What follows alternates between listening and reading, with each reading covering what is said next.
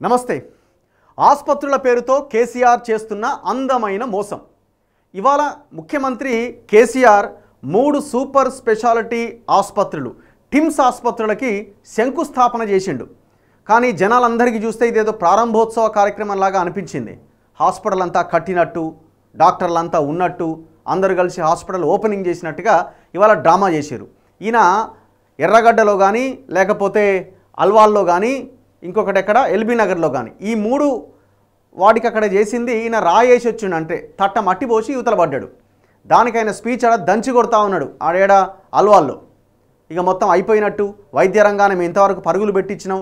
ఇక ఈ 3 super speciality ఆసుపత్రులు, టిమ్స్ ఆసుపత్రులు, ఆల్రెడీ గచ్చిబౌలిలో ఉన్న టిమ్స్ ఆసుపత్రి, ఇవన్నీ మనకు అద్భుతమైన వైద్యం వస్తుంది చెప్తా ఉన్నాడు. ఎంత పచ్చి అబద్ధాలంటే 1500 పడకల ఐసీయూనట. అంటే నోటికి ఏది వస్తుందేనా? 1500 పడకల ఐసీయూ ఆసుపత్రి అట. ఇది ఎందుకు నేను మోసం అంటున్నానంటే ఒక్కసారి మనం చూడాల్సిన అవసరం ఉంది. మనం గమనించాల్సింది, ఈ 8 సంవత్సరాలుగా వీళ్ళకు చిత్తశుద్ధి ఉంటే ఆరోగ్య రంగానికి వీళ్ళు కేటాయించిన నిధులు ఎంత అన్నది మనం ఒక్కసారి ఆలోచించాలి. ఖర్చు పెట్టింది పక్కన పెడదాం, అసలు ఖర్చు పెట్టిరా లేదా అన్నదే పక్కన పెట్టేద్దాం. అసలు మీరు కేటాయింపులు ఎన్ని చేశారు? మీరు ప్రవేశపెట్టిన బడ్జెట్లో వైద్య రంగానికి మీరు కేటాయించింది 4 నుంచి 5% మాత్రమే, 4 to 5% మాత్రమే. అది పక్కన పెడదాం. ఎంత కేటాయించారు ఏంటి అన్నది మాట్లాడే ముందు మీరు ఇప్పుడు 4 సూపర్ స్పెషాలిటీ ఆసుపత్రులు అని మాట్లాడుతున్నారు కదా. ఇది ఎప్పుడు చెప్పిరండి? ఇవాళ రాయేసిరు 2022 ఏప్రిల్లో. వీళ్ళు ఎప్పుడు చెప్పిర్రు? 2014 ఎలక్షన్లకి ముందు చెప్పిర్రు. అనలేదనొచ్చు కేసీఆర్. నేను ఏడన్నా అంటాడు. నేను ఏడన్నా అనే అవకాశం ఉంది. ఇదే కేసీఆర్ పీడిఎఫ్ ఎక్కడుంది? ఇదే కేసీఆర్ ఒక్కసారి చూడండి ప్రజలారా. ఇది 2014 మేనిఫెస్టో.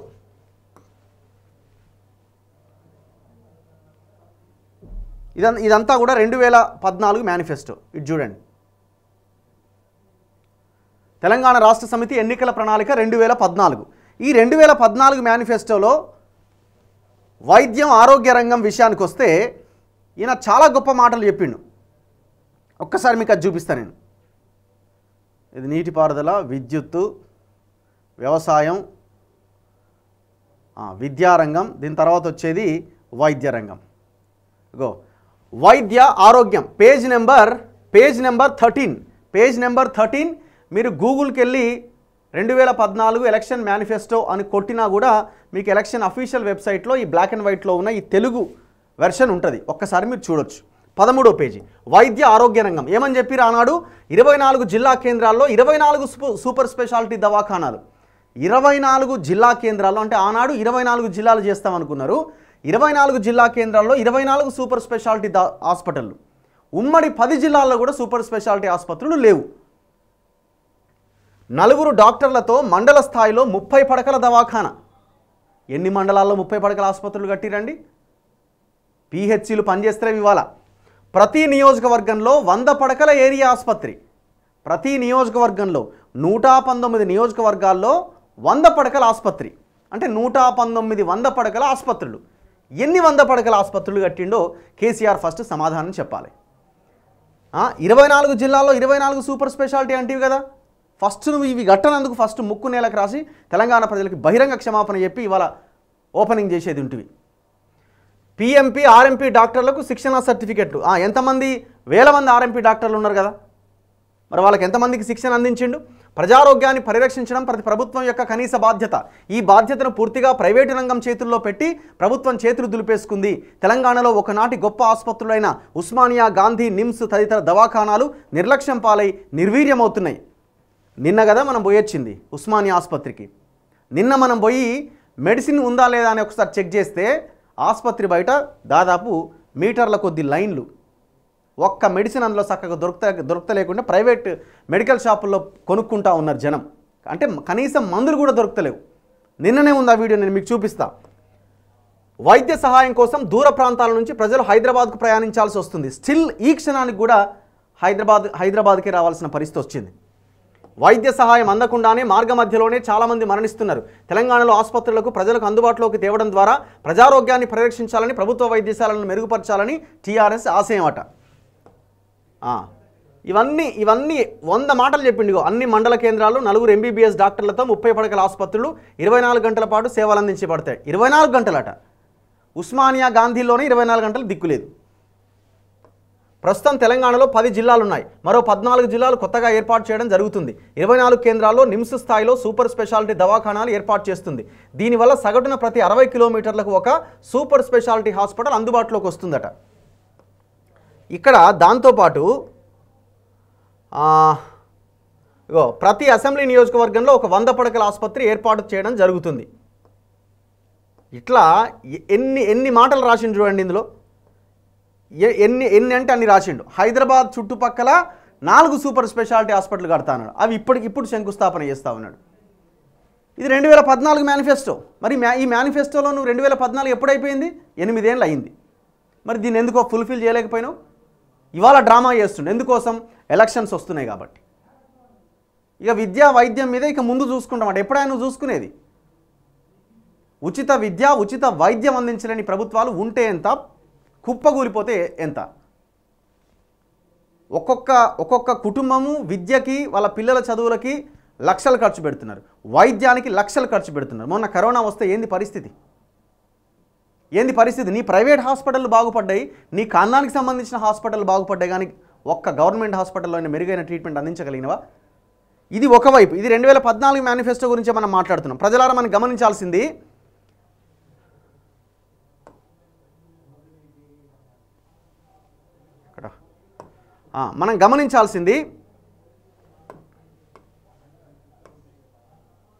ఇగో ఈయన 2014 నుంచి 2022-23 బడ్జెట్ వరకు ఈయన ప్రవేశపెట్టిన బడ్జెట్ ఎంత అన్నది ఒక్కసారి మనం చూసుకోవాల్సిన అవసరం ఉంది. తెలంగాణ హెల్త్ బడ్జెట్ నేను ఆల్రెడీ డీటెయిల్డ్గా రాసిన, ఒక్కసారి మీరు చూడండి. తెలంగాణ హెల్త్ బడ్జెట్ 2014-15లో దాదాపు 1,00,000 కోట్ల బడ్జెట్ ఉండే. 1,00,000 కోట్ల బడ్జెట్ ఉన్నప్పుడు ఈ ఫిగర్స్ కొంచెం అటు ఇటుగా ఉండొచ్చు, ఏమైనా నెంబర్లో కొంచెం అటు ఇటు తేడా ఉండొచ్చు, కానీ భారీ తేడా అయితే ఏమి ఉండదు.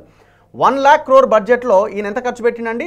3,584 కోట్లు ఖర్చు పెట్టిండు వైద్యానికి. అంటే ఎంత శాతం ఇది? 4 నుంచి 5% మించి ఎక్కడా ఖర్చు పెట్టలే. 4 to 5% మించి ఎక్కడా ఖర్చు పెట్టలే.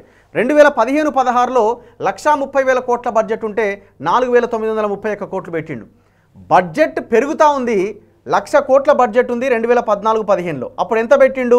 4% అటు ఇటుగా పెట్టిండు. రైట్. ఇవాళ 2023 చూడండి ఒక్కసారి. 2022-23లో దాదాపు 2,56,60,000 కోట్లకు చేరింది బడ్జెట్. ఇంత బడ్జెట్ ఉన్నప్పుడు కూడా ఈయన పెట్టిన ఖర్చుకి పర్సంటేజ్ ఏమైనా పెరిగిందా? గదే 4 నుంచి 5%. గదే 4-5% ఉంది తప్ప ఇప్పుడు ఇక్కడ బడ్జెట్ తక్కువ ఉన్నప్పుడు తక్కువ ఉన్నది.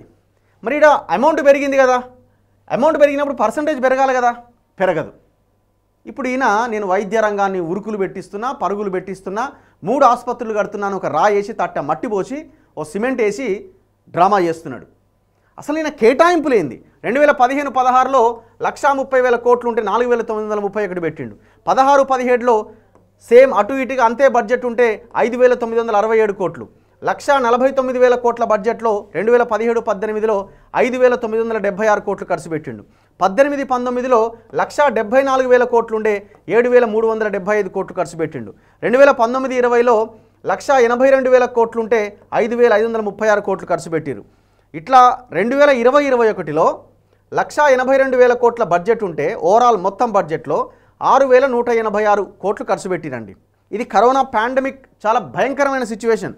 2021-22లో 2,30,000 కోట్ల బడ్జెట్ ఉంటే 6,295 కోట్లు ఖర్చు పెట్టిండు. ఎంత వేరియేషన్ అండి? 2021-22కి ఈయన హెల్త్ మీద పెట్టింది 110 కోట్లు మాత్రమే. కరోనా పీక్ స్టేజ్లో ఒక్కొక్క సంపిపడేస్తున్న టైంలో ఈయన ఒక 110 కోట్లు పెంచిండు. దాదాపు 4-5 వేల కోట్లు విరాళాల రూపంలో తీసుకున్నాడు. 2022-23లో 11,237 కోట్లు ఖర్చు పెట్టిండు. ఎంత బడ్జెట్ పెరుగుతుంది కానీ పర్సంటేజ్ మాత్రం గానే ఉంది. మీరు ఒక్కసారి ఢిల్లీని కంపేర్ చేయండి. ఢిల్లీలో 2022-23లో అటు ఇటుగా 71,000 కోట్ల బడ్జెట్ ఇది. మనది ఎంత? 2,56,000 కోట్ల బడ్జెట్ మనది. ఢిల్లీ ప్రభుత్వానిది 71,000 కోట్ల బడ్జెట్. జస్ట్ చిన్న రాష్ట్రం. ఇక్కడ ఎంత పెడుతున్నారండి? 9,769 కోట్లు ఓన్లీ ఆన్ హెల్త్ మీద ఖర్చు పెడుతున్నారు. అంటే ఎక్కడున్నట్టు మనం? విద్యలో మనం అట్టడుగున్నాయి, వైద్యంలో అట్టడుగున్నాయి. మరి ఎందుకు ఇక నువ్వు కంబైన్డ్ స్టేట్లో చూడండి, ఉమ్మడి ఆంధ్రప్రదేశ్ ఉన్నప్పుడు 2013-14లో 1,60,000 కోట్ల బడ్జెట్, ఆ ఇయర్ బడ్జెట్. అప్పుడు 6,481 కోట్లు ఖర్చు పెట్టారు. ఇప్పుడు నువ్వు పెట్టిన దానికి ఉమ్మడి ఆంధ్రప్రదేశ్లో ఉన్నదానికి ఏం తేడా ఉంది? ధనిక రాష్ట్రం, హైదరాబాద్ బడ్జెట్ అంతా మనకే ఉంది. మరి ఇన్ని ఉన్న తర్వాత కూడా ఈ వైద్యాన్ని కూడా మెరుగుపరచలేకపోయినావు. ఇవాళ 3 హాస్పిటళ్ళు కడుతున్నా అని చెప్పి తట్టమట్టేసి ఇంత పెద్ద డ్రామా ఎందుకు? ప్రజలారా ఒక్కసారి ఆలోచించండి. ఎలక్షన్ల కోసం కేసీఆర్ చేస్తున్న స్టంట్ ఇదంతా. మీకు ఏం అవసరం? 8 ఏళ్ళుగా నువ్వు వైద్యానికి ఖర్చు పెట్టింది ఎంత? ఈ సింపుల్ క్వశ్చన్కి నువ్వు ఆన్సర్ చేయగలిగితే నేను నిన్ను నమ్ముతాం మేము. ఇది అయిపోయింది. ఒక్కసారి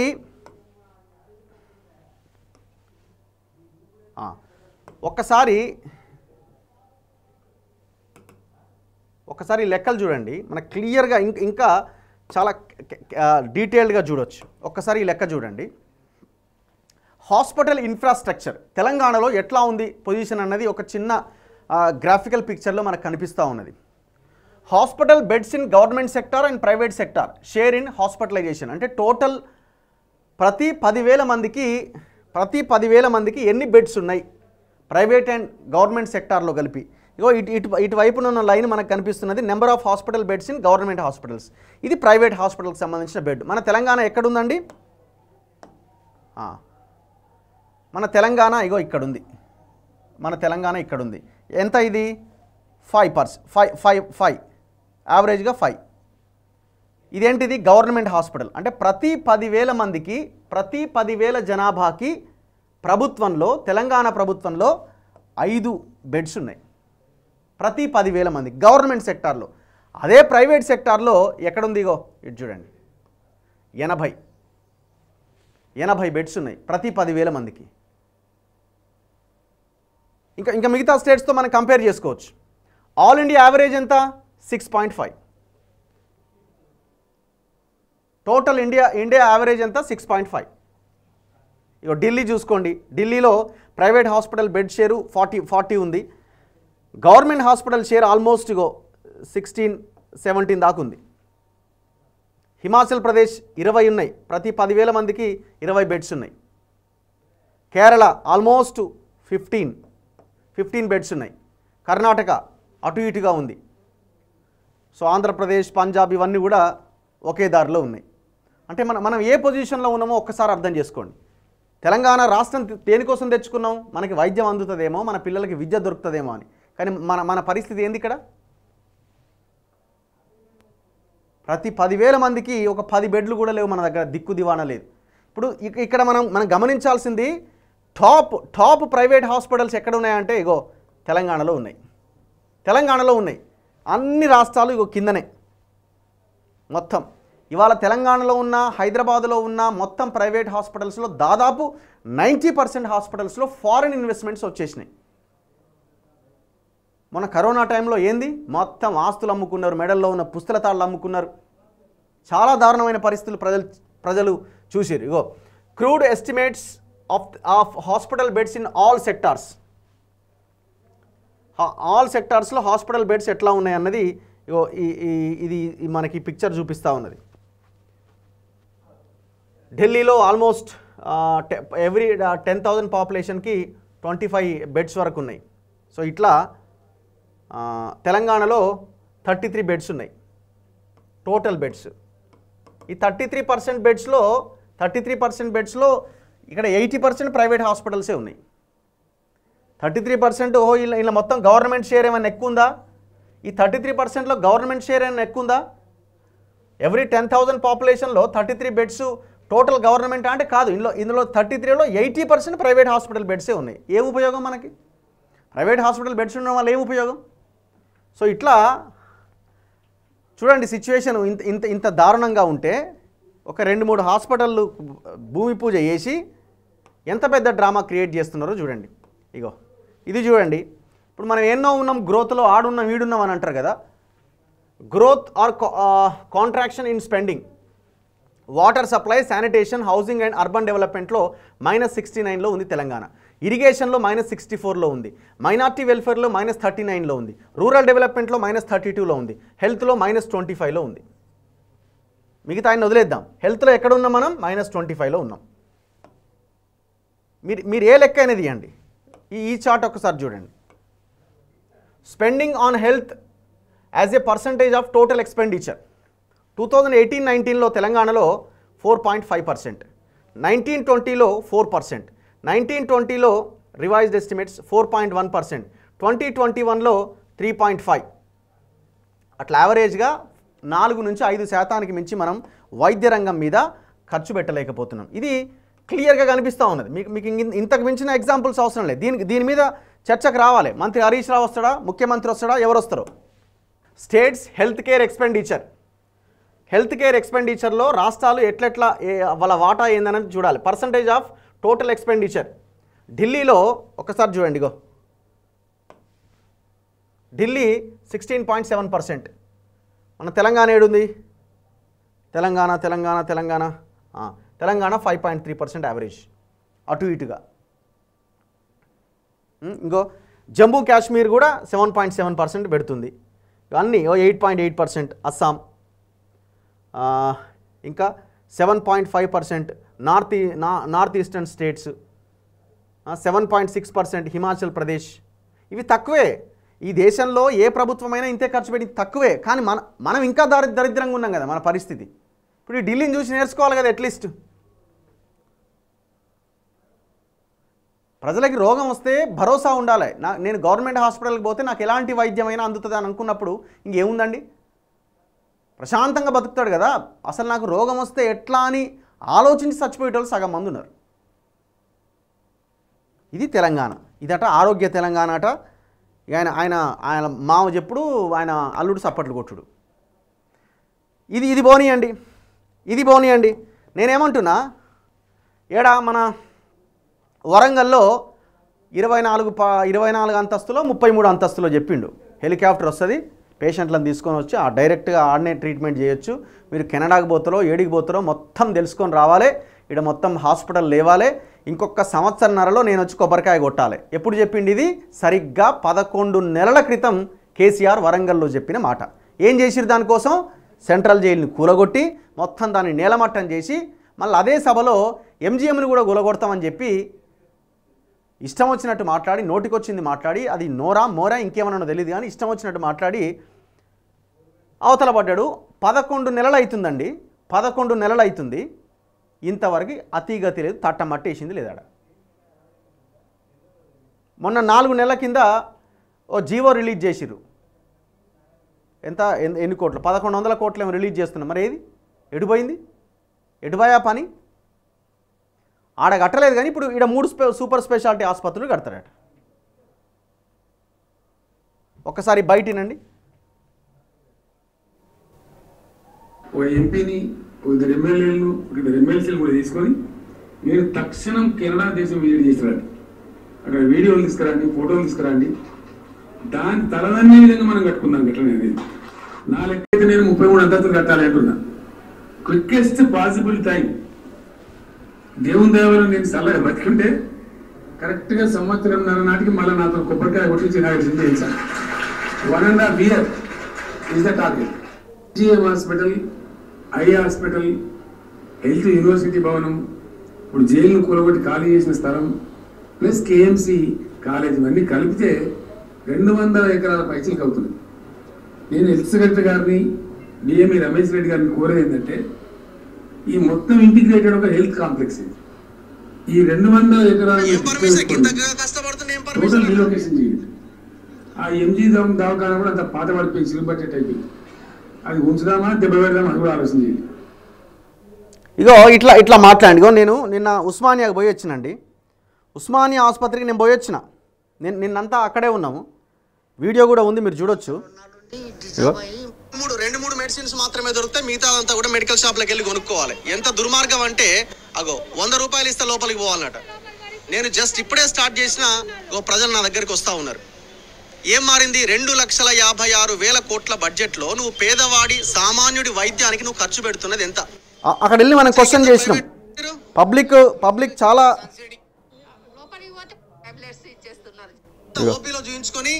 ఓపీలో చూయించుకొని మెడిసిన్స్ కోసం వెయిట్ చేస్తున్న వాళ్ళు వీళ్ళంతా. ఇగో ఇటు పక్కన మగవాళ్ళు ఉన్నారు, ఇటు పక్కన ఆడవాళ్ళు ఉన్నారు, ముసలి వాళ్ళు ఉన్నారు. 8:30కు వచ్చింది ఆ టీమే.